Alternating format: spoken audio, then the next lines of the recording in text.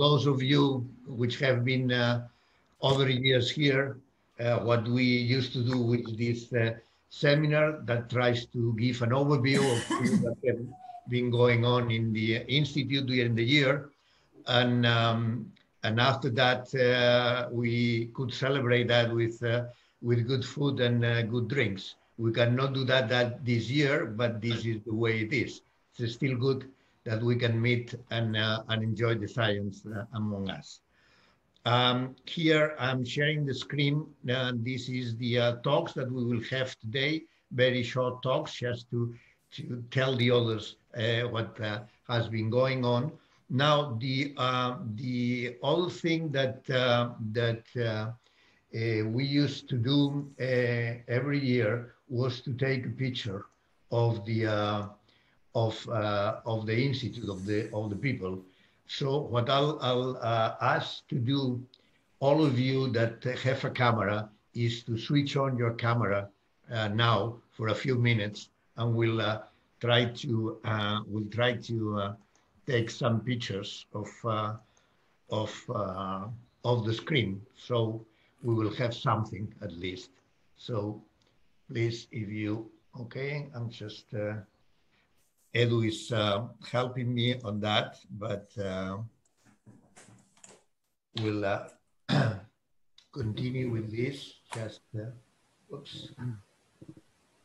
This is complicated, I can see, because we are too many people now, but again,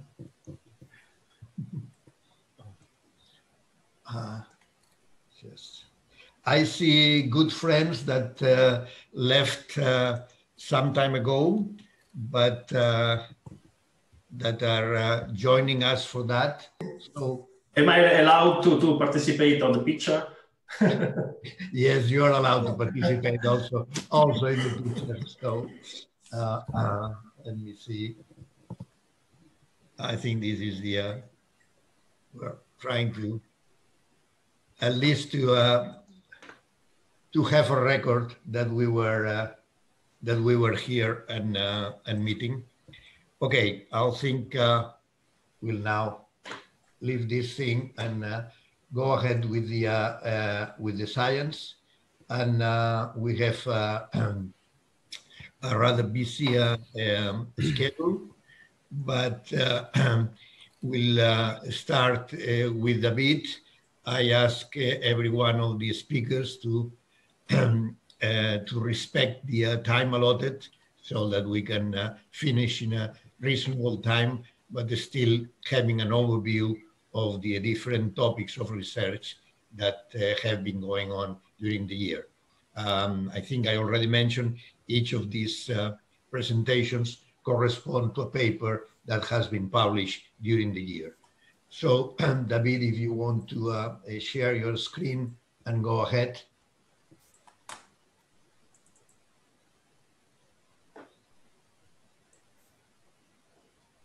Okay, go ahead, David, whenever you want. We cannot hear you.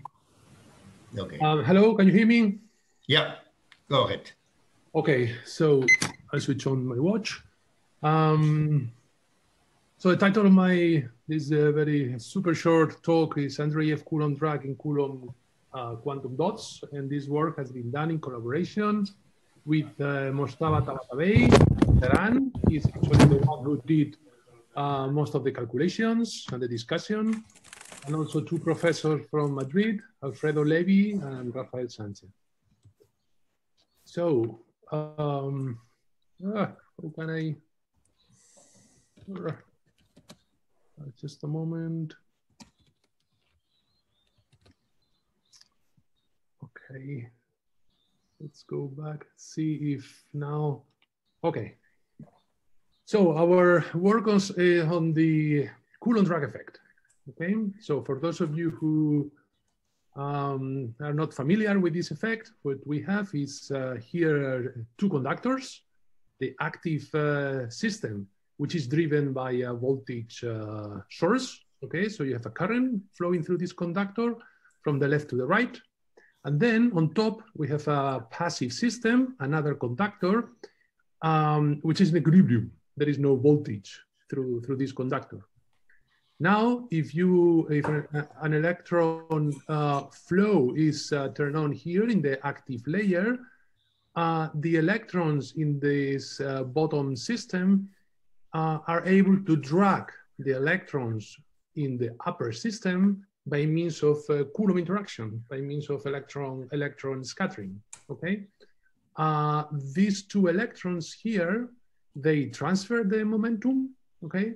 And that's why you can actually drive a current through an equilibrium conductor, okay? So that was kind of a hot topic in the 90s. Around 10 years ago, we revisited this effect using now 2 quantum dots instead of 2 extended conductors. In this case, of course, momentum transfer plays no role, and it's actually the exchange of energy between the drive system and the drag system, the main mechanism that drives this Coulomb drag effect. This has been observed experimentally, okay? Here we have the drive system, the dot, the drag system, another quantum dot, and it is possible to observe a current or a voltage drop to the drag subsystem by flowing, by inducing a current through the upper system. I should emphasize that there is no particle exchange between the systems, okay? Everything is driven by electron-electron interactions. In our work, what we have done is to, in the drag system, in the passive conductor, which is here another quantum dot, we just replace one of the on the terminals of the metallic reservoirs with a superconductor. Now, when you do so, you still observe the conventional drag phenomenon when you have electrons that can flow from the normal terminal to the superconductor by absorbing energy from the active layer. But you have to do so, let's say, to overcome the superconducting gap. So you have to have like high temperatures. What we have, the novelty in our work is that we were able to discover a new mechanism in which it is not necessary to go to high temperatures by, let's say, using the Andreev processes. Okay, so these Andreev processes, one electron and one retroreflected holes, they combine into a Cooper pair in the superconducting condensate, and then you are able to drag a current. Now, since a retroreflected hole is like a current flowing in this direction, there is a change of sign in the Andreev current, and that's like the signature of this new mechanism. So this is a cartoon which somehow summarizes the main physical idea. In the drive system, we have green M&Ms, which are flowing due to a voltage drop, okay? So due to this extra energy, they are able to tune the elevator in the drag system, which plays the role of this energy exchange. And in the drag systems, electrons can go through the quantum dots only in pairs. Only with this blue M&M is able to couple the orange one, then you are able to go into the superconductor, and then you will be able to measure a new drag, this new Andreev-Coulomb drag phenomenon. Thank you for your attention. Thanks very much, David. I think we will not take questions in this seminar. I mean, people can discuss later, but it's just to give a very short presentation. So please, Roberta, go ahead whenever you want.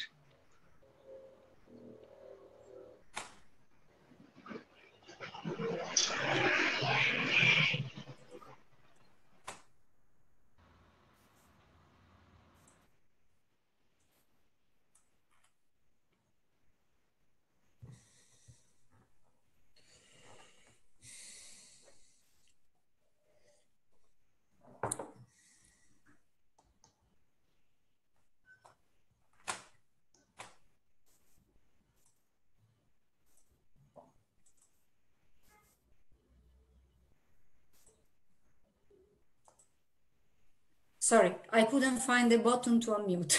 Sorry. Okay, go ahead. Okay, so I will try to be fast. So this work has been a work realized by Rodrigo. Can you hear me? Yes. Okay. And so this paper has been the first work of Rodrigo, and it's been realized in collaboration with Miguel, Gianluca, and Johannes. And it has been published in this journal that I didn't know before, Cognitive Computation, within a topical collection about reservoir computing. So this I don't want.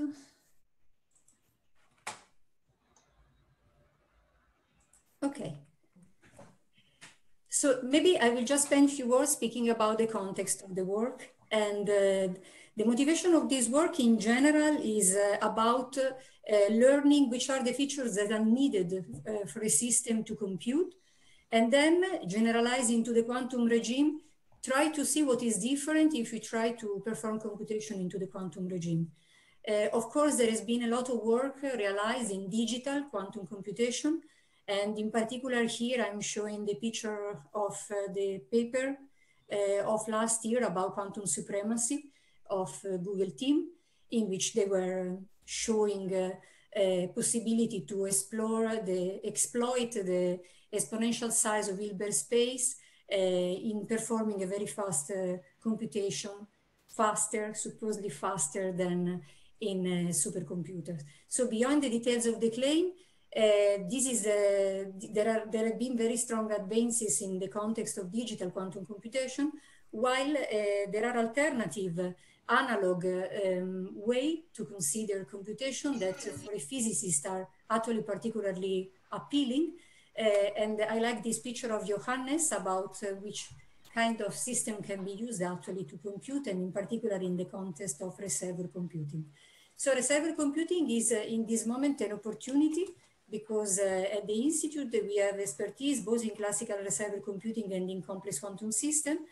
And moreover, this is one of the line that is in the Marianne Maestro, and these are the first works we are obtaining in this field. So the paper in particular I'm speaking about now built on the works of Nakajima and Fuji that published probably the first paper in the context of quantum reserve computing, in which they use for this for reservoir computing a quantum system. So the aim of our work, even if it's a bit technical, but just to define what is this work about, is to use the platform they proposed that is based on spins, and to exploit, to see the quality of this platform using an indicator of the capacity of the performance of this system that was proposed in this work by Dambre and collaborator, that is this information processing capacity. So we use the system of spins that was proposed here, and then an indicator of the capacity of the system for acting as a reservoir computing, and we analyze this problem. So which is the idea? The idea of reservoir computing in general is that you have an input and then you have a dynamical system that is processing this input. And without tuning the system, you just read out some information and you just optimize the information at the output in order to reproduce your target, your task. And in this system in particular, what is done is considering that the input can be encoded in a spin. The dynamical system is an Ising model, and the observables can be used as the output layer that one optimized. So the dynamic of the whole system is a map that is a completely dispositive and preserve the trace. So you have a well-defined way to describe the quantum state evolution of your system. And then what we did was to analyze the performance of this quantum system as a quantum reservoir computing, considering these in different indicators. And we have, for instance, assessed which is the importance of injecting information very fast to slower. And in particular, this is the nice things for physicists of reservoir computing with respect to digital computation. You really have a dynamical system. And then all the assessment is based on the feature of this dynamical system. So we assessed both different parameters, the frequency in which you inject information. We proposed a way to extract more information by interrogating the system more often. And then what we find that is if you introduce this time multiplexing that between inputs allows to you to ask information to the system more often, then you get more, you extract more capacity, you have that your system show up more capacity, both in linear and in its memory. And then we give some figure of merits in which we see that actually we can really explore the large Hilbert space size. So we just have 5 spins, but the system size is really 4 to the 5. So you have a huge system and we can assess, we can see actually the performance of the system, how it's growing. So I just wanted to give the flavor of the work and do not have conclusions for this work, because actually I would say that this work has been more an origin of different things. And in particular, one of the major development has been actually the identification of this system as a system that is dynamically very rich, showing phenomena like many body localization and thermalization, and there will be a talk about this topic given by Rodrigo.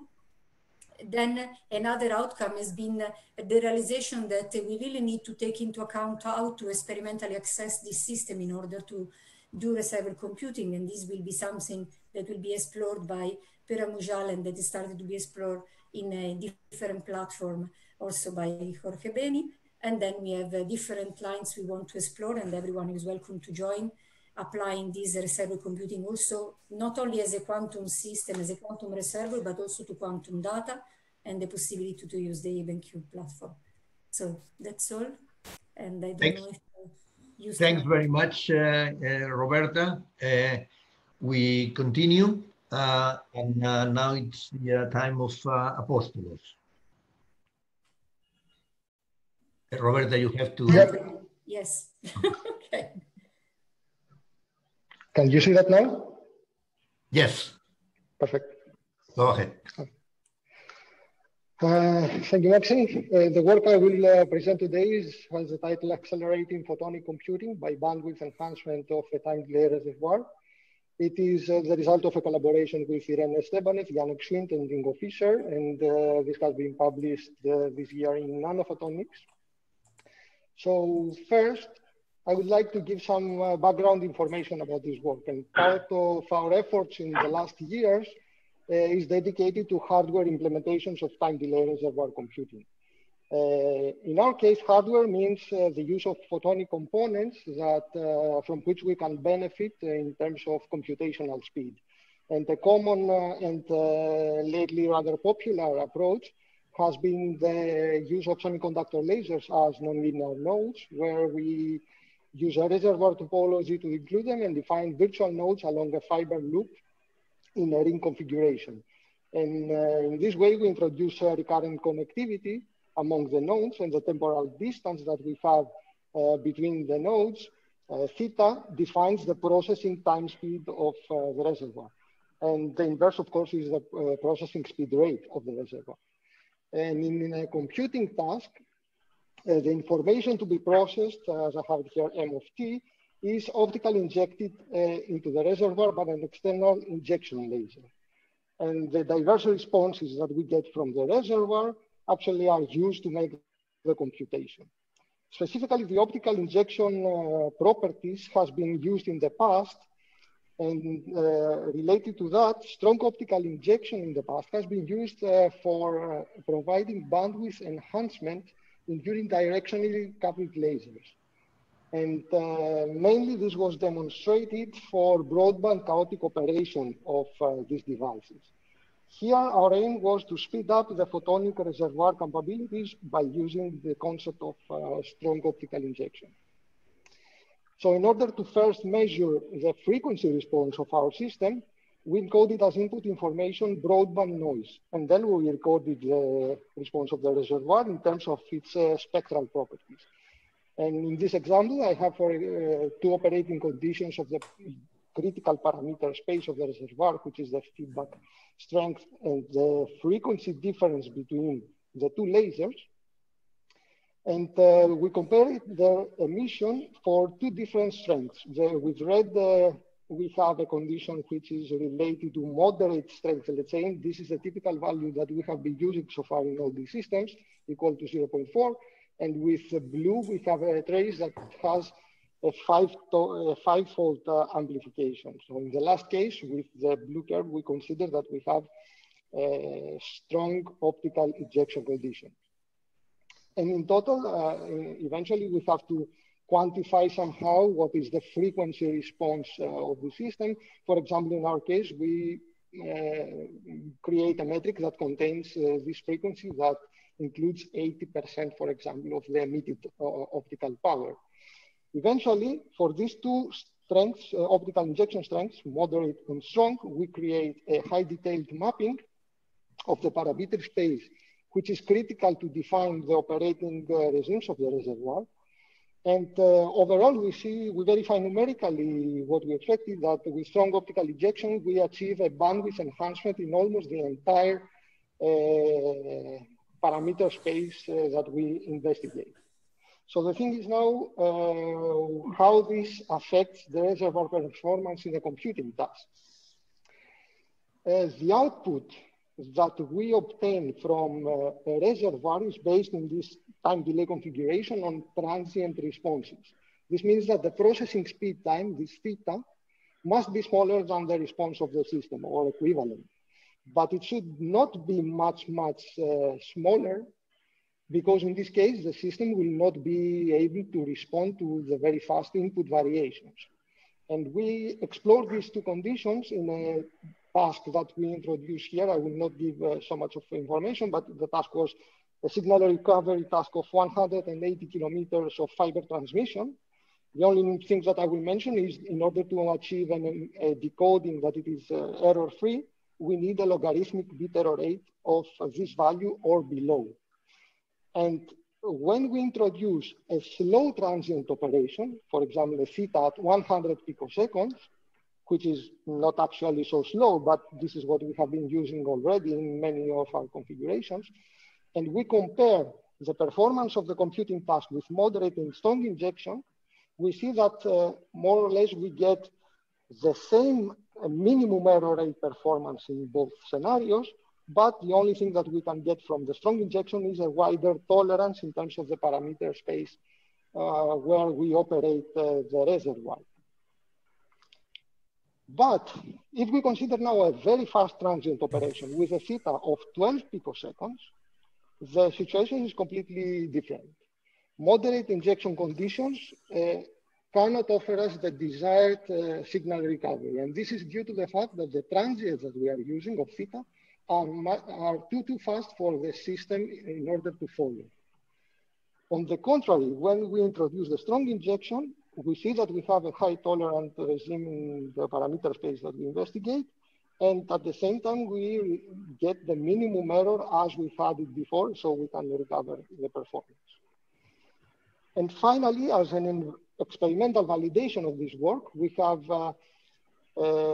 tested the same recovery task in the nonlinear photonics lab with a slightly smaller, lower transmission, about 10 kilometers, in order to compensate for noise sources and instabilities, experimental instabilities. But we were able to test until now the slow transient operation, where indeed we validate the wider tolerance that we observe in a strong injection rather in the normal injection conditions. And of course, we are still pending the operation in the very fast transient regimes of 12 picosecond, something that we will be able to implement with the new equipment that we have received. And for that, we will use this process of bandwidth enhanced operation of the reservoir in order to see if we can get the minimum performance as we had it in the other case, in the slow transition. So that's it for me. Thank you for your attention. Thank you, Apostolos. We continue now with Emilio. I ask again the speakers to remain within the 5 minutes that we scheduled. But Emilio, are you around? Now, okay. Hello, everyone. Okay. Yes, we see your Okay, here is my screen. I guess you see it. Yes. Okay. This is a work we did with people in Norway, Luisa Angeluta and student Jonas Ronning and postdoc Audun Skaugen. Audun Skaugen is now in Tampere. And here at IFISC, Cristobal and I worked on that. It's a work in which we try to make analogies between the forces acting on impurities in classical and in quantum fluids. So what is this about? At very low temperatures, a good model to describe Bose condensates is the Gross-Vitebsky equation. And it is known that if you make the Madelung transformation, so you take the modulus of the wave function as a density and the gradient of the phase as a velocity, then this equation turns out to be exactly equal to the Euler equation of a classical fluid. Those are the equations to resolve. This is the continuity equation, and the other is the equation for the velocity. That if you plug this effective potential, you get the Euler equation for a fluid of a pressure proportional to the density square, and this is the novelty, an extra term which is called the quantum pressure. So this nonlinear Schrödinger equation or Gross-Vitebsky is related to some classical fluid, but with a correction, which is called the quantum pressure. This gave rise to a whole world, which is quantum hydrodynamics or quantum turbulence, or try to relate properties of fluid flow in the very low temperature regime or in the quantum regime. In order to understand this type of behavior, this type of turbulence of hydrodynamics, one important tool is to put particles or bubbles of impurities to follow the motion of the fluid or the superfluid. So one has to understand how particles move in a quantum fluid. For a classical fluid, this is a very long history, and in the 80s, things were more or less sorted out by this paper by Masi and Riley, that they identified the different forces that act on a small particle in a fluid. So this is the classical Stokes viscous force proportional to the difference between the velocity of the fluid and the velocity of the particle, and also some corrections with the Laplacian of the velocity of the fluid, something called the inertial force. So there are lots of terms here. And in previous works, the motion of particles in quantum fluids has been interpreted in terms of the two-fluid model. So interpret the quantum fluid as a mixture of a normal fluid and a non-viscous fluid, and a zero viscosity fluid.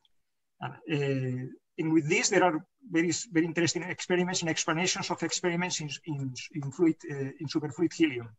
But this type of description misses completely the quantum pressure and other corrections, and then is not expected to be good for ultra-cold gases, Bose-condensates.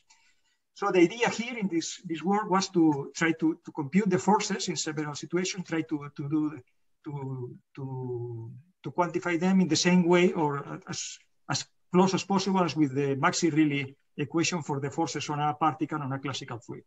So we modeled the interaction between the impurity and the condensate by an interaction that is, say, a localized interaction around the particle. Rp is the position of the particle immersed in the superfluid, and then we calculate the force by this consequence of Ehrenfest's theorem, in which you make the gradient of the interaction potential averaged with the probability with the density of the quantum fluid. So we did this in several situations. In this, essentially, you are seeing in this movie in the co-moving frame. So there is a particle. We move the particle to the right, but we are seeing in the co-moving frames. Then you see that the fluid is perturbed by this. It's perturbed, and then we try to calculate the perturbation of the particle on the fluid perturbatively in the interaction in JP. And from this, from the perturbed fluid, we try to calculate the force on the particle. At supersonic speeds, you get a different pattern, but the calculation would be the same. So what we did, short and long history, we calculate to the first order in the interaction, we get something that was the equivalent of the inertial force. So it's in the classical fluids, there is a term that depends on the derivatives of the time derivative of the fluid velocity. And here we have also the time derivative of the fluid velocity, and that is multiplied by the ratio between the coupling constant between the particle and the superfluid and the superfluid particles themselves. So this is the modulation. And then we get facts and corrections, as in the classical case, with Laplacians of the velocity. But in the classical case, the facts and corrections only dependent on the size of the particles. Here it depends on the size of the particles and in the quantum correlation length. So it's the quantum ingredient that appears here. So here are some examples of comparison between the computed formula from the numerics, the computed force from the numerics and the analytical formula when the particle is put in motion. And here there is the formulas when you, in our situation, here we add some dissipation on the quantum fluid, and then we compute the force in a different situation, just to show that if there is zero dissipation, there is no viscosity, there is no force, until the velocity of the particle is larger than the speed of sound, and then when the velocity is larger than the sound speed, there is a large emission of sound and large dissipation. We have formulas for them. And when you put dissipation into the superfluid, then the transition is smoother. We can calculate the drag at low velocities, which is proportional to the velocity as in the classical Stokes-like situation. So this is more or less the idea we wanted to show you, and thank you for your attention. Thanks very much, Emilio. Now we start moving away from traditional physics, and we have Claudio. For some reason, it is Raul that we see, but it should be Claudio.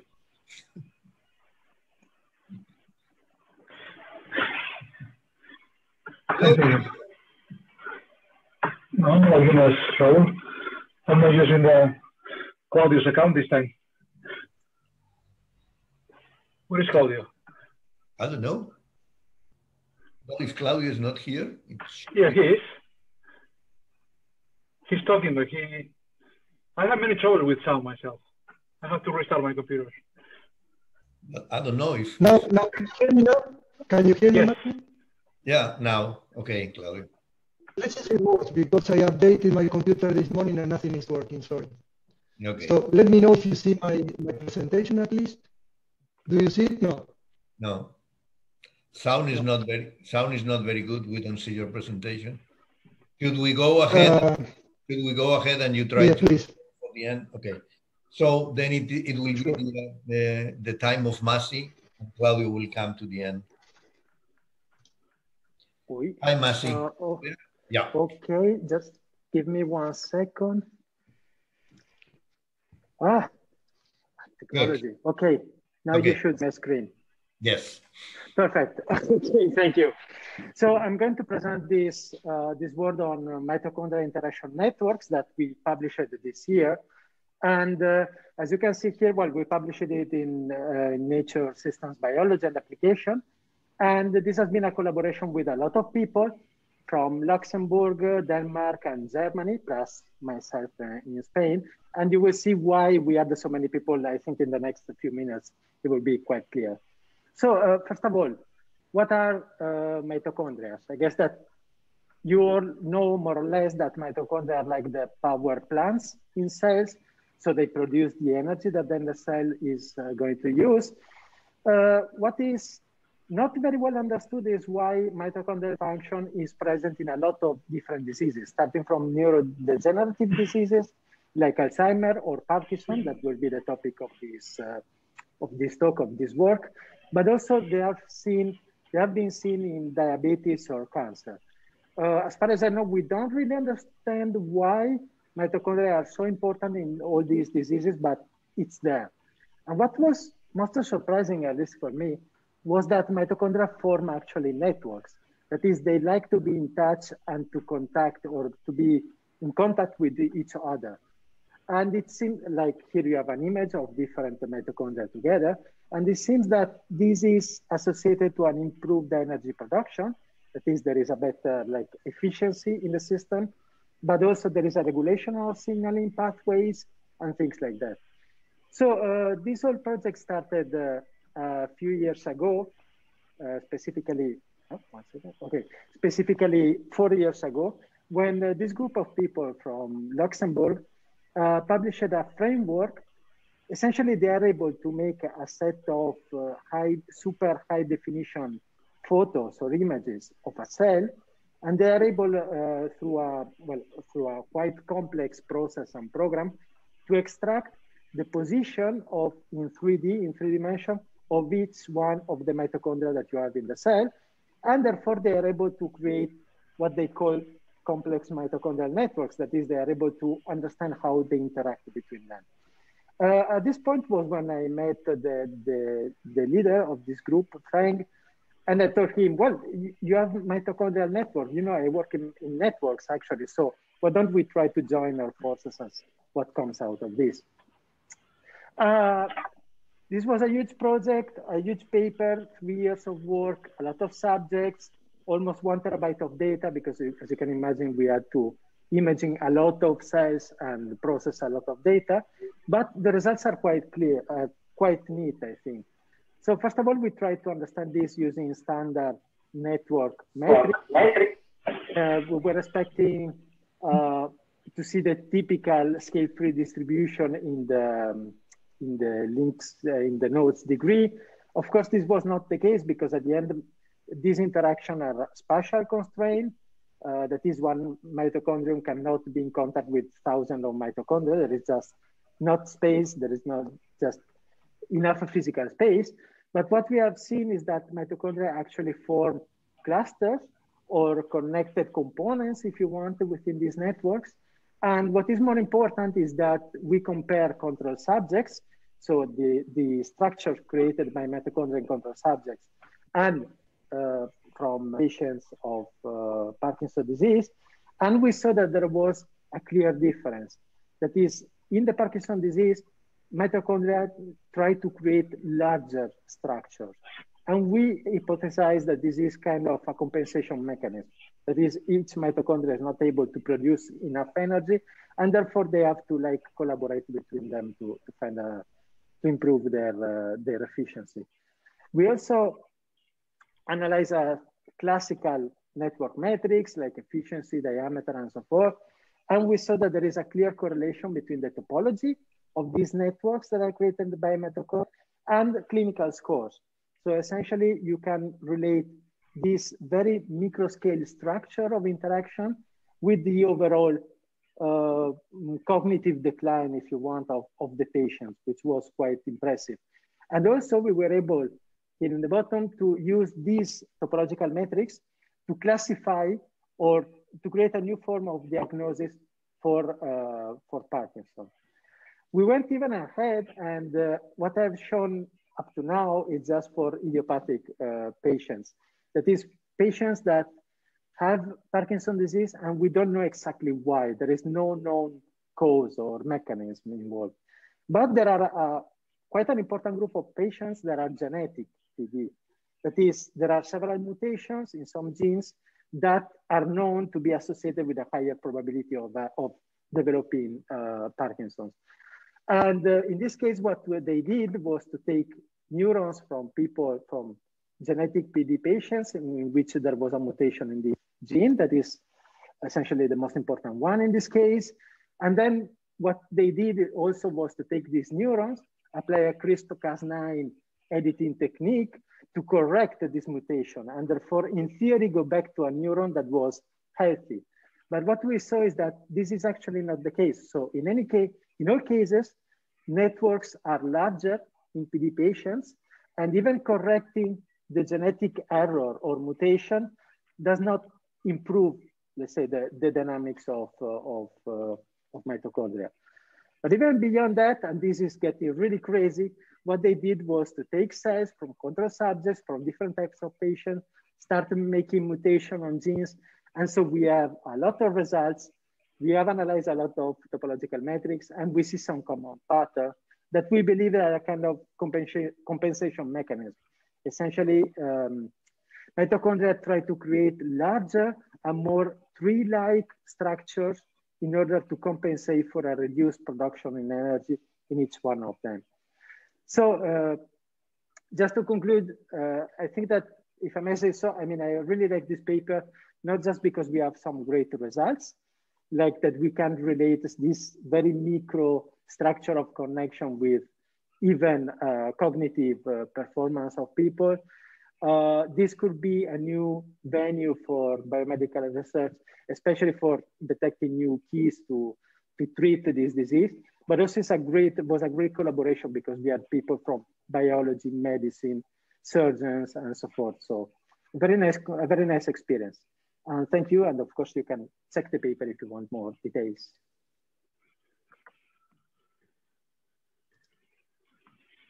That's all from my side.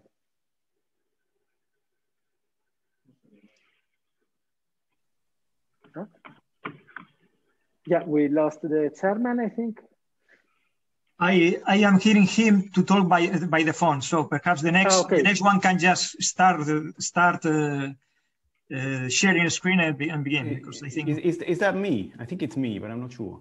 Yes, it's you. So go ahead. Can you see this? Yes. Can you see this? Yes. Right. Okay. So I'm presenting this work with Joe. Why is this advancing automatically? With Joe. So this is on the other side of the number of authors, so only 2. But before I do this, so from the program today, right? So one sees these words: coupled quantum dots, spin-based quantum reservoir computing, rat hippocampus, mitochondria, as we've just heard, electric power systems will follow, urban transportation systems, and Ebola outbreaks in Sierra Leone. So I think this, together with the master's defenses this week, are a perfect a demonstration of Stauffer's theorem. So you all know Stauffer's theorem, do you? Or do you know? Oh. So you should read Stauffer's work, right? So Dietrich Stauffer unfortunately died last year, but you can find his theorem here, right? The basic theorem of interdisciplinary research states physicists do not only know everything, they know everything better, right? So this is what we're demonstrating here. And in fact, this is not yet complete. The theorem continues. This theorem is wrong. It is valid only for computational statistical physicists like us, right? So this is what Stauffer says, and I think we're demonstrating that this is true in this seminar and throughout this year. Okay, so and I'm adding complex ecosystems to this. So I'm presenting this work with Joe that appeared in Nature Communications a few weeks ago. And this is about, well, complex ecosystems and dispersal-induced instability. So what does that mean? So one has to go back 40, 45 years to Robert May, who also died recently. So I'm talking about lots of dead people. And he asked, will a large complex system be stable? And he came up with a criterion that I'm sort of plotting here or showing here. And of course, I have no time to talk about this in detail, but there's a quantity that he called complexity of the ecosystem that has to do with the variation of the interaction coefficients and how many species there are and how connected they are. And he had a bound for this. That must be less than 1 for things to be stable. So the conclusion was that complexity tends to make ecosystems unstable. So this was it from the 70s. And that met resistance from various communities and from ecology, because there are indeed complex ecosystems that are stable. And then a lot of work has been done since, and May has been sort of attacked, I guess one could say, and say, well, this model is very unrealistic, and if one adds more realism and more components and more details, then this bound on complexity will surely go away, and so on. So that is the one line of argument that has been taken. You can also read about Robert May. There was an article in El País early on that Claudio and I wrote, I guess. So you can find that if you like to know more about him. So, and in this work, Joe and I combined trophic structure and dispersal into May's original model. So, so there's a kind of predator level and a prey level, and each of them contains many, many species, and they can also disperse in space. And these analyses are based on eigenvalue spectra of large random matrices, and you can see examples here. And this is a typical example of a Turing instability. So you can see panel A, B, C, increasing wave number Q, and you can see that in the first panel, this is stable. All eigenvalues are on the left half plane. Then it crosses into the positive half, and then it goes back for larger wave numbers. You can see that plotted in panel D, the largest eigenvalue of a function of as a function of a wave number, and that's what you all know is a Turing instability.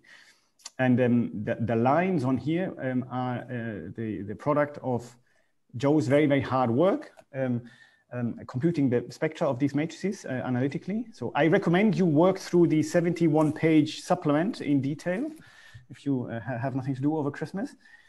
But that had previously sort of not been observed in this way. In fact, there was a paper not that long ago that claimed the opposite, that actually adding dispersal to these systems stabilizes. So that was a contribution to this, what I said earlier, right? If one adds more stuff, then this instabilities predicted by May would go away. And here we sort of clarified that, and our paper is not actually in contradiction to the earlier one. In fact, we build up a more coherent picture of the two. So that is the contribution here. And this is also shown in these kind of diagrams. So on the left, you see kind of a plot of stability in a space spanned by two parameters, predation and complexity, and blue means stable and red is unstable. So that's in the absence of dispersal. And when you add dispersal, there's a region that is now yellow that used to be stable and now becomes unstable. And you can also plot it in this way. For those of you who are familiar with Turing instabilities, and that I guess is most of you, you normally need a sort of certain threshold ratio of diffusion constants to observe this instability. And this plot shows that if you add complexity to the ecosystem, that threshold is actually lowered. So that is that decreasing line that you see here. And overall, I think one observation that we like to convey in this paper is that adding more details to the model by May gives actually rise to more ways in which an equilibrium can become unstable. And we therefore think it is unlikely that making this model more detailed or more realistic will fully remove the bound on complexity required for stability. That's what I have to say. Thanks, Tobias. Thanks very much. We can now move on to Pere, if this works. Yes.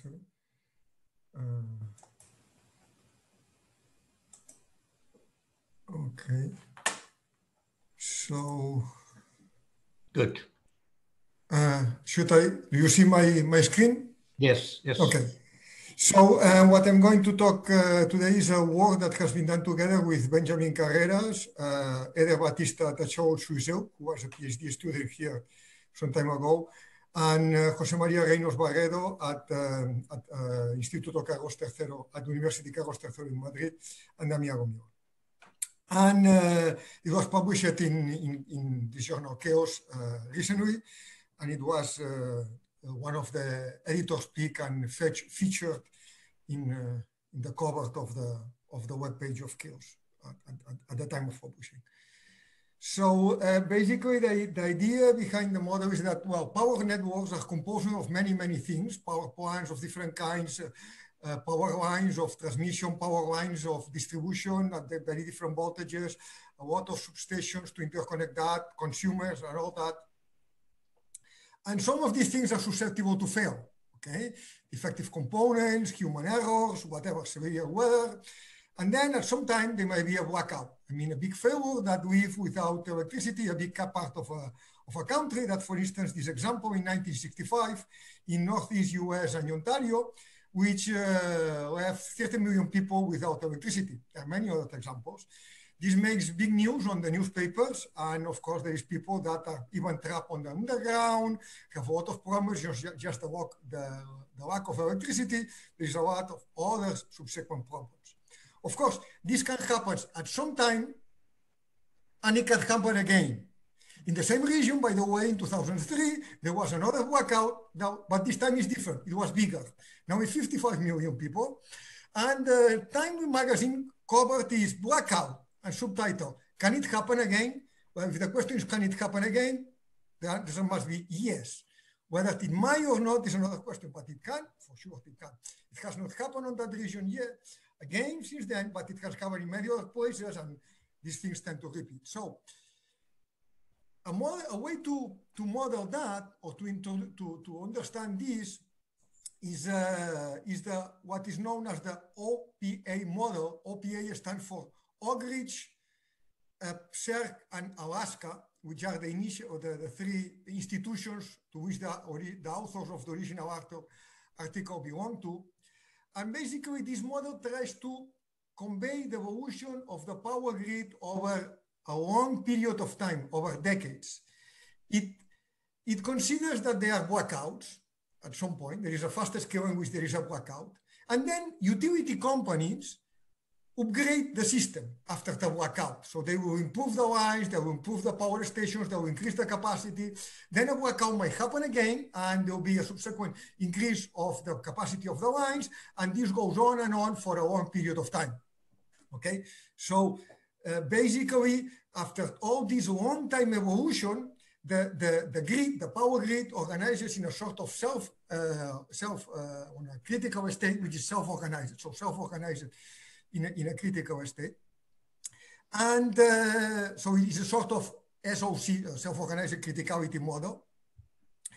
And basically, the idea here is not the fact to model the detailed dynamics at, say, second time scale evolution of the frequency fluctuations and all that we have also done in other works, is to see how will the network behave when you keep increasing the stress of the system by some increasing the load over a long range, a secular growth of the load, and then the response of the utility companies to that growth.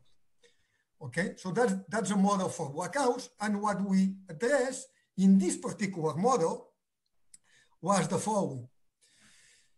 Again, power grids has many ingredients, but there is one ingredient which they are lacking, and it's batteries. There is no storage. Okay, there is or very few storage, practically no storage in power grids. Therefore, demand must balance generation, or generation must balance demand, whatever you want to say.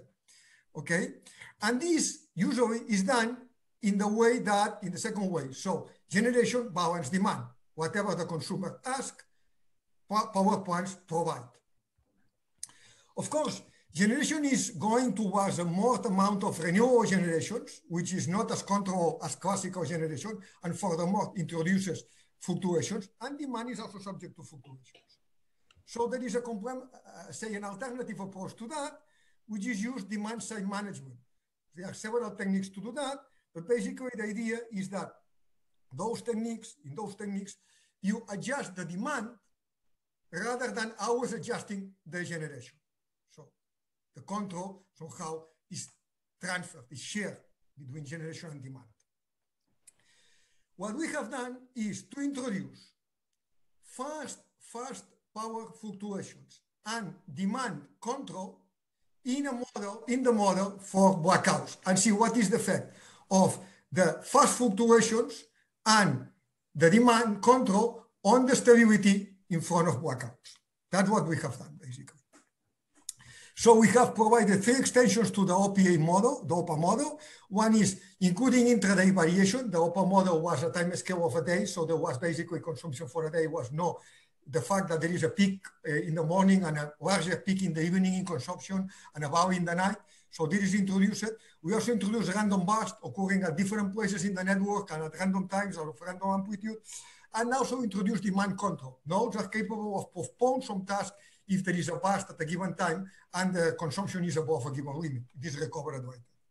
And what we have shown is that if you introduce bursts, then you get additional blackouts. This is the frequency of blackouts, the red line that increases linearly with the burst amplitude.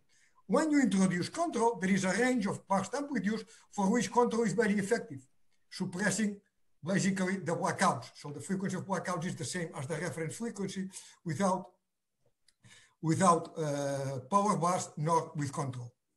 So demand control could be efficient to avoid these frequency blackouts. What is also interesting is that there are different ways to provide additional control in the system, but many of these ways prevent small blackouts and increase the size of large blackouts.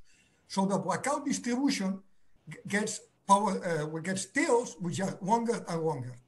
In this precise way to introduce the control, we reduce the blackout, the number of blackouts, the frequency of blackouts, mainly of the small blackouts. We increase slightly the frequency of the middle-sized blackouts, but we do not increase the size of the large blackouts. So the tails remain the same, which is an advantage of over other control techniques proposed before that were not capable to bring in task from the, say, from one time of the day to another time of the day, because basically this control is capable of bringing tasks from the peak hours to valley hours.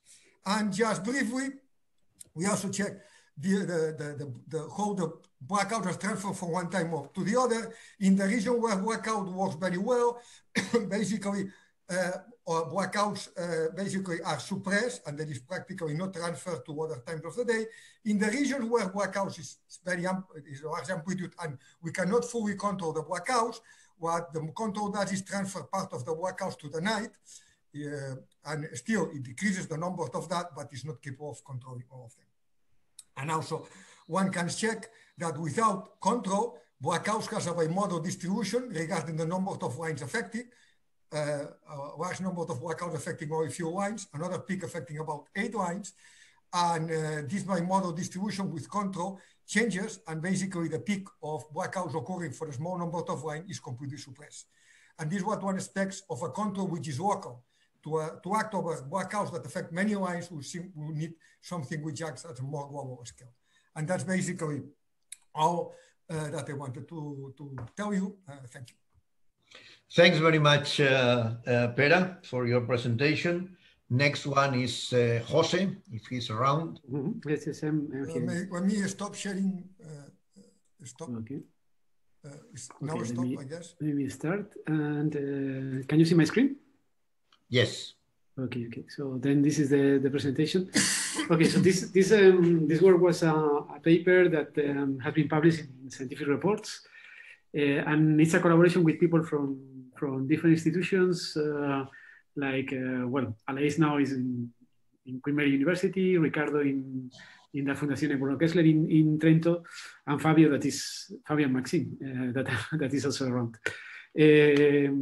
So okay, the topic is about what happens when we have huge events, no, like I don't know, concerts, demonstrations, no. So up there you have London, and down is Barcelona, and these people have to reach to that point, and they also have to go back home, no, when they finish the activity, and that means that they have to use public transportation for that in most of the cases.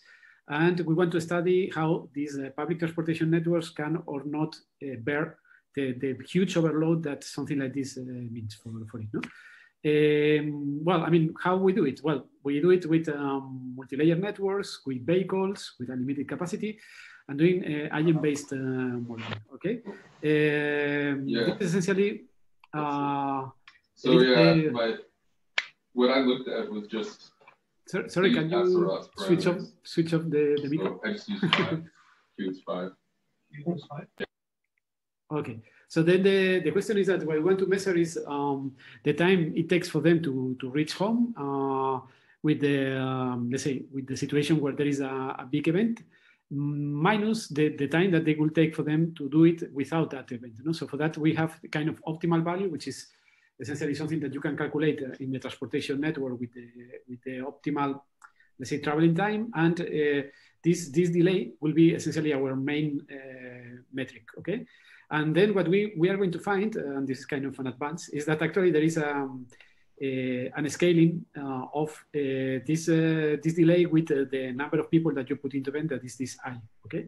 And later we will see what this exponent is. Well, I mean, as physicists, I don't know if we know everything better, but we know how to do a cow completely spherical, okay? And this is what we start with. So imagine that our transportation network is aligned, and there is two directions. So essentially you have one on one direction, the other direction, and then we have the walking network that is bidirectional. Okay, so they can always walk these agents, but then they would like to take in this case, a train, imagine, because it's much more efficient and it's faster. No? What happens is that in every of these stations, you have to wait for the train or the bus, and then there has to be a space for them to enter. And these guys are very, very, let's say, very disciplined. So essentially they wait in line until it's their turn. But they do calculations. So essentially when someone wants to go from one place to another, what it does is to calculate which would be the optimal way to do it without any sort of congestion. And then if they enter into a station and then they find a huge queue, they can recalculate the movement, and then they see if it is more, let's say, more profitable to stay there and wait for the train or the bus, or they prefer to go walking towards the destination and go to the next station. No? With this kind of rules, what we observe is actually there is a clear relation between the delay, let's look at delay only, and the number of individuals in the event. And in the case of one line, this relation is linear. When we are talking about 2 dimensions, is 1/2. And well, we have also 1/d in the case of all sorts of lattices, no, of higher dimensions. That means that actually there is a kind of relation between let's say the congestion and what happens in the lattice or in the event. And this relation is related to the sort of dimensionality, no? So that means that if imagine that we are in the lattice still, and then we take, like, for instance, a point here, and then you try to calculate how the capacity of the stations grow as you increase a radius out of the place where you are. This growth is in the case of a lattice, of a 2-dimensional thing, is quadratic.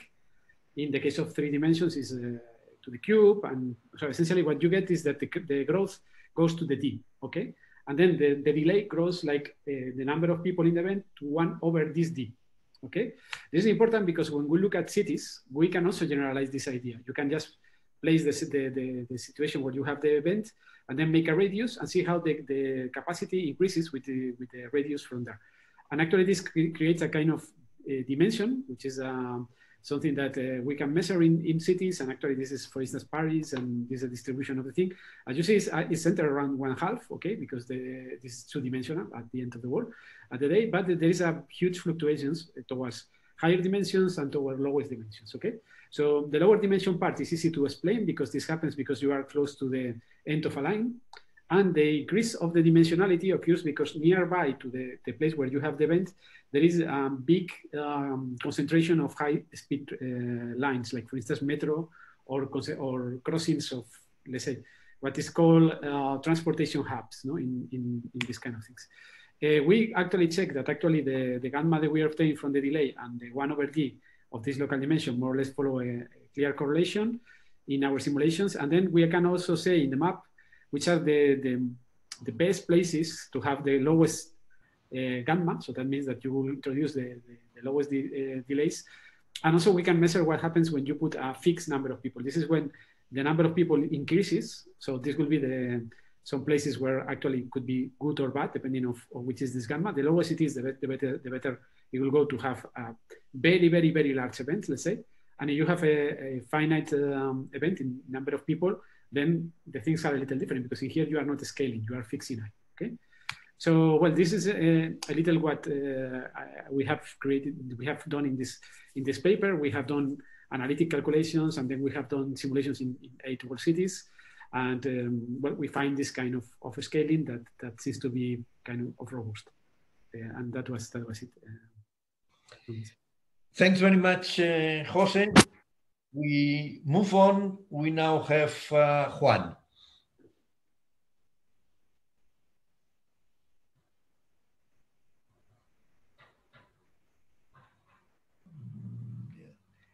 I think we see. Hello, I couldn't unmute. Yeah, okay. Are you there? Okay. Okay, yeah. Are you seeing like many different things or just my presentation? No, we are seeing part of your presentation and your notes and everything.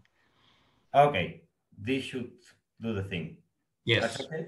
Okay, so Hello, I'll present this paper. Probably you remember this was the first in the series of the pandemic seminar series that we had.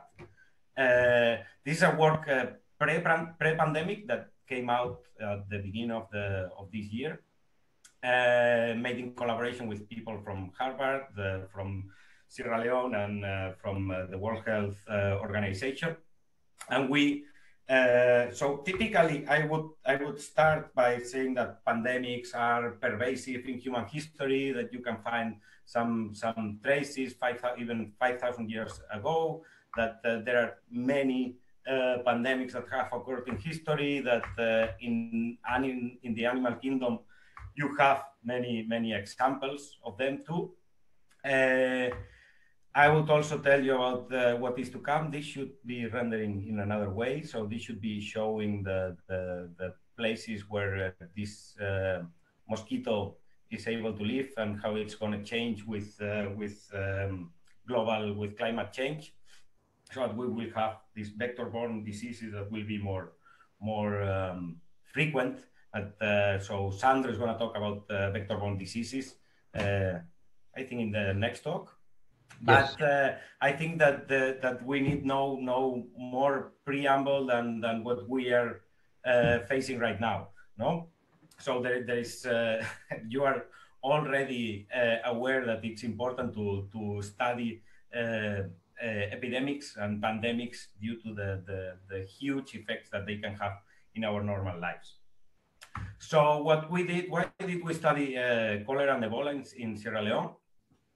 So we wanted to study, so on the one side, we wanted to study what is the effect of incubation periods in the spreading patterns of a disease. So what you need is basically two diseases that have similar characteristics, like the transmission paths, the basic reproduction number, their effects on their symptoms. So these both diseases cause immobilizing diarrhea and vomiting. They have similar also fatality rates, and they are affected by cultural factors and prone to have so that water sanitation and hygiene has an effect, a positive effect on the spreading of them. But these two diseases have quite different incubation periods. So for Ebola, you have a long one from 8 to 12 days. For cholera, you have 1 to 2 days. Then you develop the symptoms. There is another reason, which is opportunistic, which is that in Sierra Leone, there was an outbreak of cholera in 2012, 2013, and one of Ebola in 2014, 2015. And the thing is that these two outbreaks occurred against an immunologically naive population, and the substrates, so travel patterns, density of population, and so on, were basically the same. So you have almost everything is the same except for the incubation period. Regarding characteristics that you want to know for the spreading of a disease, they are quite different in what kind of bag they are and so on. So our hypothesis is that if the spreading patterns are different, one of the main reasons should be this difference in incubation periods. So what is the incubation period? Just very briefly. So once you get infected, you have some time until you develop symptoms, which is the disease. So this time is the incubation period. For this work in particular, we made that the incubation period and the latent period are totally aligned. So what does this mean? The latent period is the period in which you have been infected, you did not develop symptoms, well, you did or did not, and after the latent period, you start being infectious. So this case in this picture here is what happens with COVID-19 right now, that you have a latent period that is shorter than the incubation period, so you can have pre-symptomatic transmission of the disease. So what happened with cholera and Ebola? So this is a picture of how both outbreaks behaved. Remember, cholera is the one with the short incubation period. Ebola is the one with the long incubation period. You already can see some differences. Cholera starts here around the capital, and it starts spreading a bit later, and it goes in a wave-like pattern, while Ebola seems to have a more widespread, unpredictable pattern. You can see here, I don't know if you can see the images on the top that show some contour plots of how it progressed. So what do we learn from these two diseases? What characteristic, spatiotemporal characteristics do we learn? So we see that shorter incubation periods, like with cholera, produce more wave-like spreading patterns, while longer ones display jumps from one place to another in the spatial spreading. We also can see, if you analyze the data, that shorter incubation periods produce more peaked incidence curves. So it's a shorter epidemic, but with a higher peak. While the other one with longer incubation periods, it's longer in time and it's like more widespread. We also see that when we look at spatial correlations, shorter incubation periods have higher spatial correlations. So as a physicist, what we do is try to do a model that reproduces this.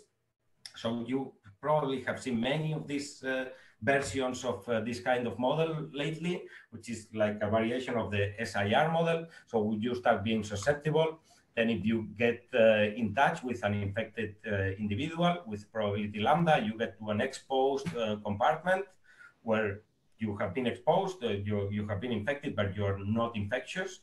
After a certain time, tau I, which is the incubation period itself, you get infectious. And then after the typical time of the disease, you get recovered, or you die. So in particular for these diseases, what we made also is that, so we fixed the time of the disease in 5 days, and we varied this incubation period. Also, what we did is we had a substrate with some mobility rules, and the infectious individuals which had developed the disease, the symptoms, do not move, because you get such a strong diarrhea, you basically cannot move. So does this model capture these basic characteristics of these two diseases? So we said shorter incubation periods produce more wave-like patterns, while the other ones are more kind of spread, and you can see that with the model when you vary this incubation period. We also can produce more peaked epidemics when the incubation period is shorter. When it is longer, the epidemic is more widespread in time. And also, we can produce these higher spatial correlations just by varying this incubation period, having more correlation for shorter incubation periods. So basically, we have shown that there are commonalities and differences in how these pathogens spread. And we suggest that the differences are based on the difference in the incubation period. We find that the longer incubation periods tend to have less predictable spread, while shorter are more predictable wave-like pattern. And so this has implications to what vaccination campaigns you can do. So for shorter incubation periods, you could maybe think of a spatial vaccination scheme, while for the other ones, you should look at contacts and contact tracing, all this that we have seen during this year a lot. And our simulation model provides a proof of concept that these differences in spatiotemporal patterns is rooted in the difference of incubation periods. So that's all. Thank you. Thank you, Juan. So we continue with Sandro in a related type of paper. Okay. Thank you so much. Can you see the slides? No. No? No, you have to. Yeah, I have to share my screen, sorry. Okay. So now? Oh, yes. Yes, yes. Okay, Looks better. great. Great. Thank you so much, Maxi. So, as Juan was saying, actually, this has been a very tough year, let's say, and with a lot of COVID-related stress. So with him, we decided just to distract you a little bit, showing you that there are many other diseases that can cause pandemic, not only COVID, that are way worse than COVID. So today I decided to talk to you about vector-borne diseases that are diseases.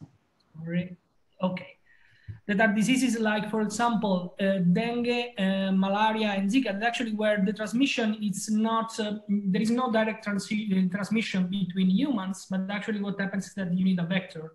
And in most of the cases, vectors are wild animals, and in most of the cases, this wild animal is actually this small mosquito here that turns out to be the world's deadliest animal, with more than 1 million deaths each year, mainly from the diseases that it spreads. And as Juan was saying, in the future with the global change, probably the population at risk, so the projection says that the population at risk of dengue, for example, in 2080 can reach more than 6 billion individuals, billions with B. So the question is, how is it possible that this small mosquito that actually during his life you only lives few days and move just a few hundred meters, how it's possible that it can create, for example, outbreaks at the global level, like happened, for example, with Zika in 2014 and 16? Well, actually, the answer is that we have been looking at things in the wrong way. It turns out that we are the vector of the disease. Actually, it's our movement that is spreading the disease, for example, between different continents.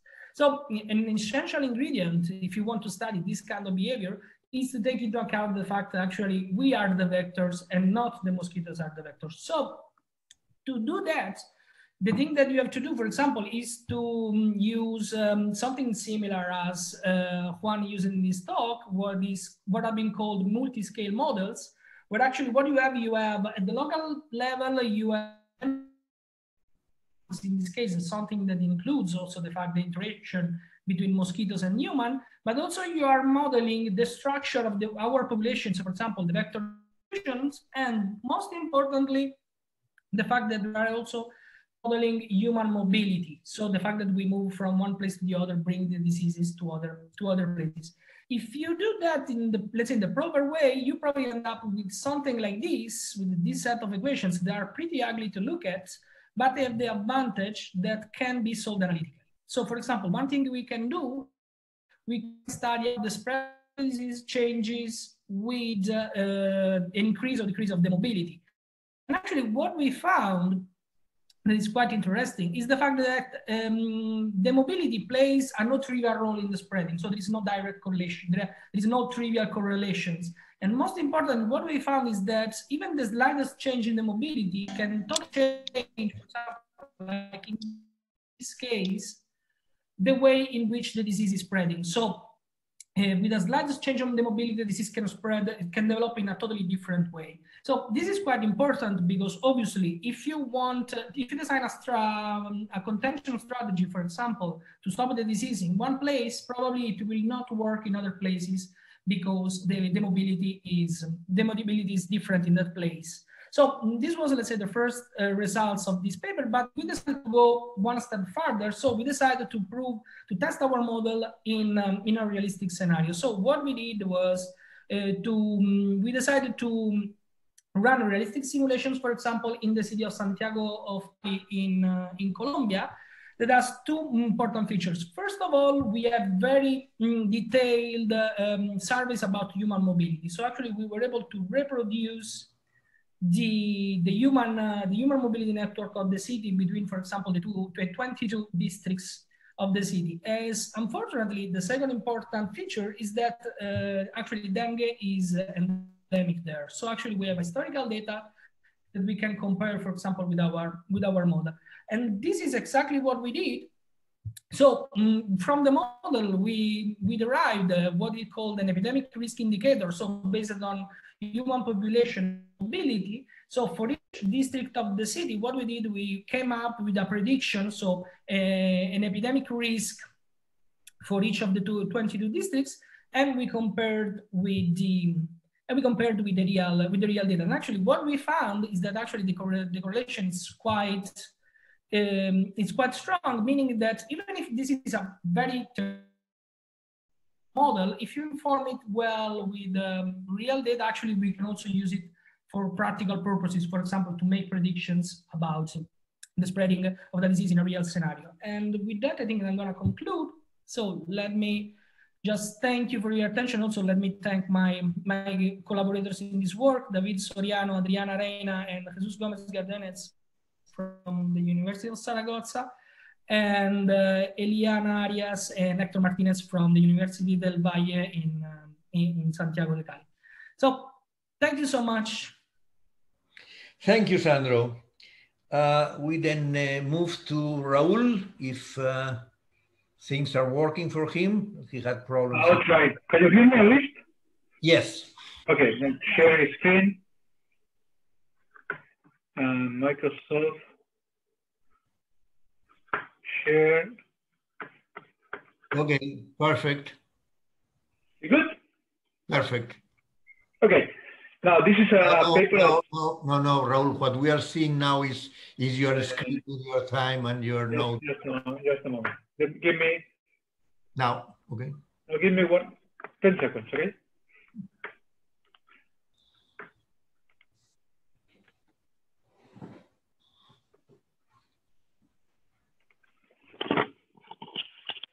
Can you hear me now?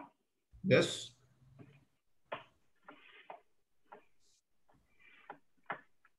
Okay, I'll share again.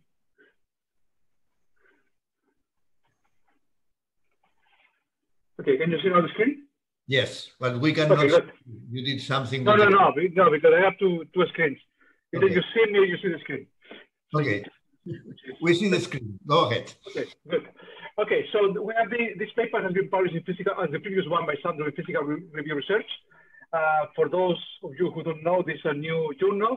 You know, this is the second volume of the journal, and this is an open access, which happens to or wants to disseminate high quality research from all of physics with intention to see the conversation across traditional boundaries, okay, which is quite appropriate for the Institute goals. Okay, so the paper is rather technical, but that's what it is, okay? So let me try to tell you what the problem is and the solution we have to it. So we use binary state model. Most of you know what a binary state model. We have a set of n individuals with nodes, which are located in the nodes of a network.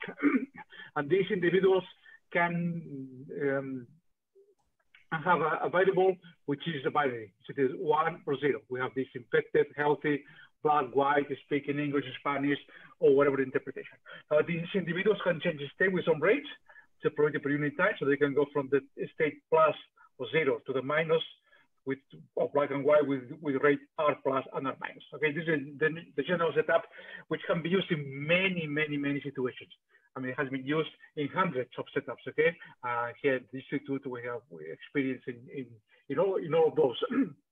In social influence, epidemic spreading, which has shown a little bit more complicated models in the previous talks, language competition, in which you speak a language A or B, flocking dynamics, in which the direction of movement left or right is your binary variable, and you can have financial markets, in which your state 0 or 1 is either optimistic or pessimistic. You have other stakes in more traditional physics, chemistry, and other areas. Okay, so this is a quite general problem.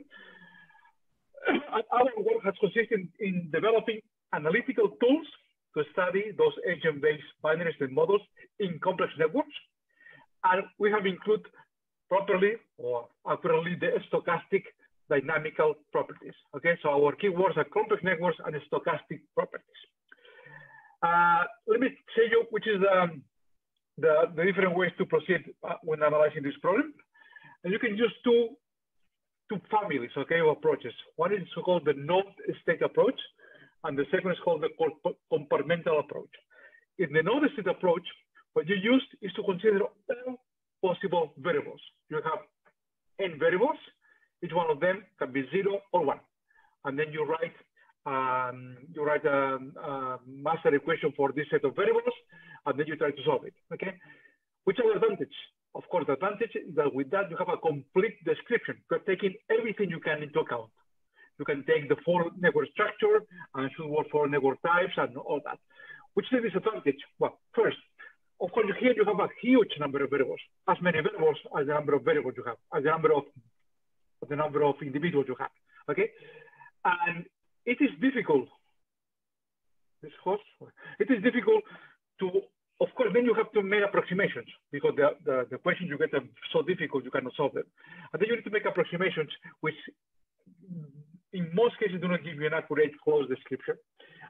More difficult, it is the fact that since those variables are not extensive, our aim is that when you double the number of individuals, those variables still remain 0 or 1. So those variables do not scale with the number of individuals. So you cannot use the typical tools you use in stochastic processes such as one-campaign systems as expansion. So there are another family of approaches, which was initiated by Gleason 7 years ago. It's called the compartmental approach. It is a compartmental approach, which comes in many variations. And let me give you just this approximate master equation called AME description.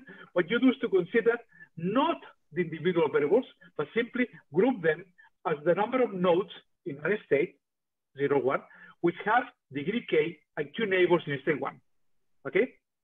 So these are the basic variables with which you work. Of course, the number of variables is much less than the number of variables that we have, the individual variables, and it has a series of advantages.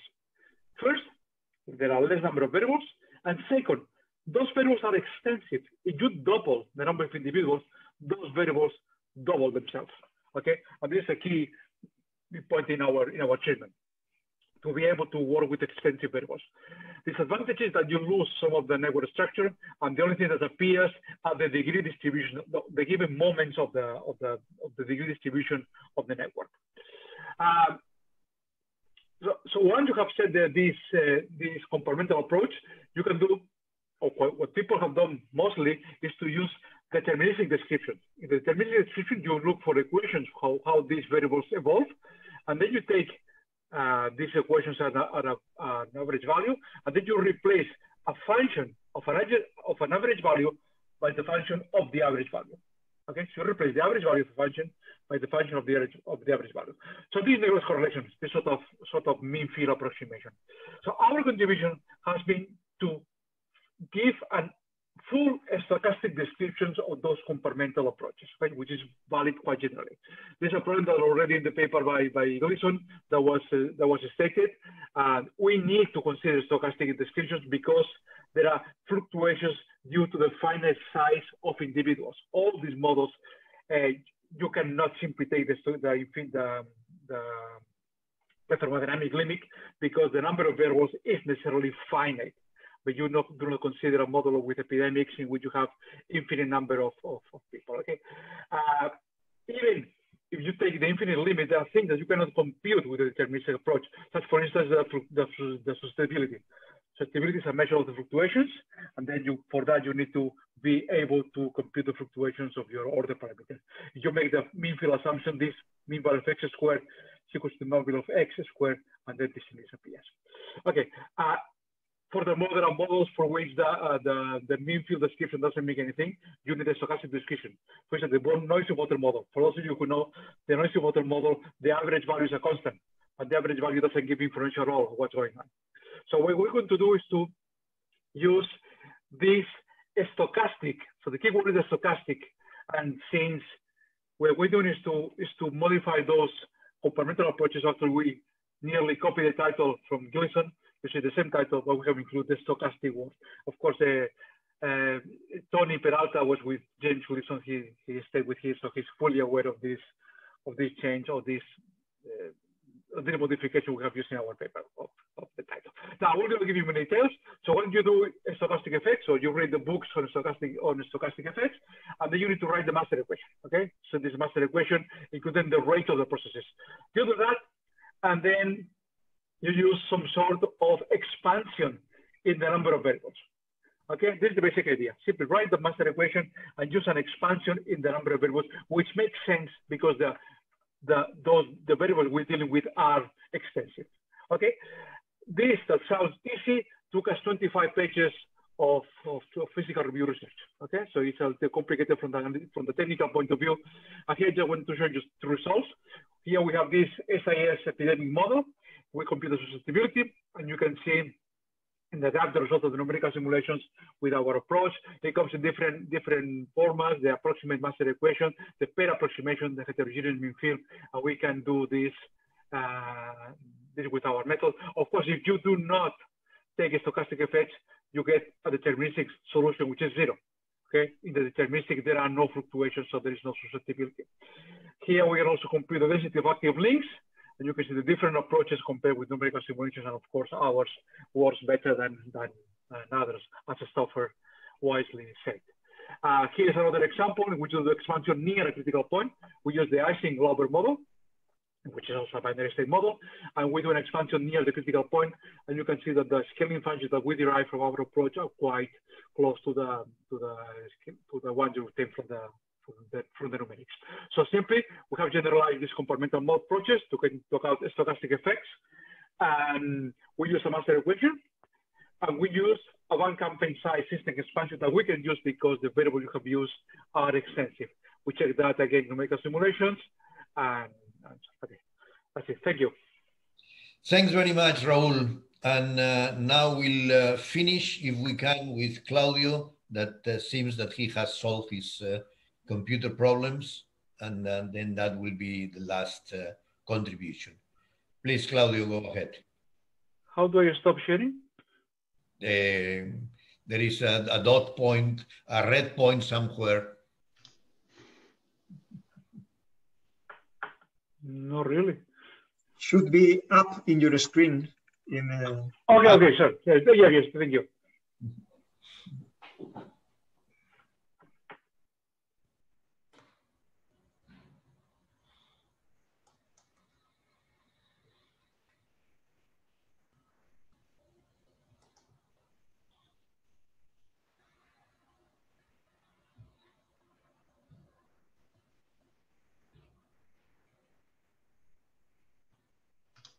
Now, can you hear me? We can hear you, and we see Raul instead of Claudio, but I don't know what. Oh, shit. Nothing is working, my friend, sorry. Okay, now, there you are. Go ahead, Claudio. No, because my presentation is not working. Let me try again, please.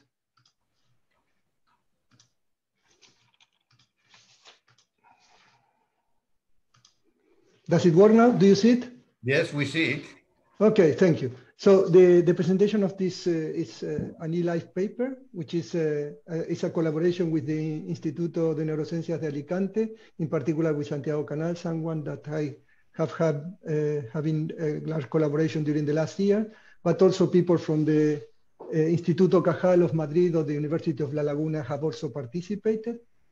So the idea is to study rhythm in the hippocampus, but rhythms are epiphenomena that appear very often in the brain, and they can appear in different frequencies, from the very slow one, which is the delta at 1 to 4 hertz, up to the high ones, which cover from the 30 to 100 hertz or even more. In particular, in the theta rhythms that we are interested on, you can have a typical frequency at 4 hertz in anesthetized animals or in humans, and 8 hertz when we are awake. So we are interested in the hippocampus. This is a brain structure that plays an important role in episodic memories, but also in spatial navigation. As I said, there are two rhythms that are very characteristic. One is the theta rhythm, which is a slow one, and one is the gamma rhythm, which is the very high one. So if you see the hippocampus here is a schematic representation. There are three areas that are important, or the most important ones. This is called CA1, CA3, and the dentate gyrus here, and also an entorhinal cortex layer, which is the interface between the neocortex or the part of the cortex and the hippocampus. Based on physiological measurement, we can distinguish these three, we have an electrode more or less in this area, and they are doing independent component analysis on this signal that you see there. We can identify 3 independent component analyses with which we work, we analyze. So we have several questions here, and I summarized them here. The first one is if the theta rhythm is so strong in the hippocampus, how is this one generated? Is there a single theta rim generator, or are more of them, and are they independent or not? Then if this theta rim and this gamma rim, are they coupled to each other or not? And if they are coupled, are they locked or not? So, and if they are locked, are they locked all the time, and which one dominates on the other? So I will try to just respond on this question on what we found. First of all, we know that there is an external theta signal, which is called the medial septum, very well known in neuroscience. But also we found that there were some local generators of theta rims that might be independent, but they can also synchronize for a certain time. They can have a high synchronization, as can be seen on the left side of the figure, or there can be a low synchronization, which means that there are theta rhythms, but these theta rims are not all the time synchronized among them. So they are independently and locally generated within the hippocampus. The second question is how these theta and gamma couple. Are they really coupled? Well, this is what is known as cross-frequency coupling. In this case, is phase of the slow rhythm, which is the theta, with the amplitude of the high rhythm, which is gamma. And we see that this occurs between the phase of theta and the amplitude of gamma, and between the different areas we are examining. However, the maximum coupling is found within the same area, between the theta and the gamma rhythm within the same area. Here on the left side, you see, on the left side, you see the different nodes that we have analyzed. In red indicates the maximum power of the theta and gamma coupling. You see, for instance, in this first one, there is theta is always 8 Hertz, and gamma is different, depending on the place. Here is about 50 Hertz, here is about 80, and here is more than 100. So we see theta gamma coupling, but at different gamma frequencies and in the different places. But we also found that this cross-frequency coupling and the theta synchronization I talked before increase in parallel during novel exploration, which means that if instead of having the animal in a controlled environment, we put the animal in a new environment, it has to analyze the new environment. And what we see is that after a certain short period of the order of 100 seconds, the correlation or the synchronization of the theta rhythm and the cross-frequency coupling theta gamma increases while the animal is doing the exploration. And then when it knows already after more or less 400 seconds that it knows more or less the place, this synchronization and cross-frequency coupling decays to the control situation. With respect to the theta gamma coupling, we find periods of high synchronization of gamma and theta in which they are locked. So it's clearly seen here in these figures, where there's a locking between the high frequency gamma and the slow frequency theta. But there is also a very low synchronization times. As you see here, the synchronization between gamma and theta is very low. So there are clearly indications that sometimes the animal has a high frequency and has another moment that it has a very low frequency, which means that the animal is doing different things. Finally, when we try to characterize which rhythm fixed the phase during the locking, we found that contrary to what people believed, that usually people think that the slow rhythm fixed the phase of the high rhythm. In this case, we found, or at least we could from our result, we could somehow speculate that the amplitude of the gamma, which is the low power signal, fixes the phase of the theta, which is the high power signal. So in summary, what we found are multiple theta frameworks that support computation either segregated or integrated, depending if the theta rhythm are coupled or uncoupled, or are synchronized or unsynchronized. That means that this computation segregated or integrated depends on the synchronization level. We find a high level of synchronization rim during exploration, which means that while the animal is paying attention, this synchronization increases. And then the interaction between the phase of the theta oscillation and the amplitude of the gamma activity is found with the amplitude of the gamma fixing the phase of the theta. So that's all, and thank you very much. Thanks very much, Claudio. thanks everyone for your contribution to this seminar. We thank the speaker, and we thank also all the people that have attended this special seminar. I just want to finishing having the best wishes for you for the next year, 2021. We hope that it is better than this one. That would not be too difficult. And I hope to see you around yet for a few days. And then next year, we will try to continue with our online seminars and doing our activity as best as we can in the present situation. So thanks again, everyone. Keep safe and enjoy your work. What is the food? No food. No. Food, no.